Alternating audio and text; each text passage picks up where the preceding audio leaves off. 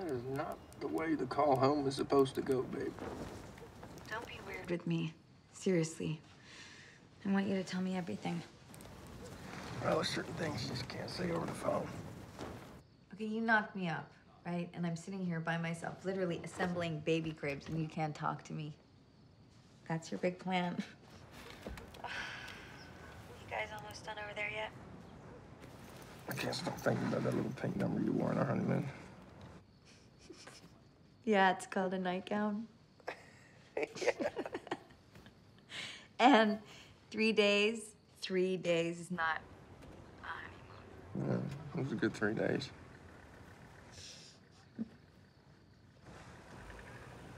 I miss you real bad. Miss you too. Hey, you want me to talk dirty to you? Yeah. Hold on a second. Let me just.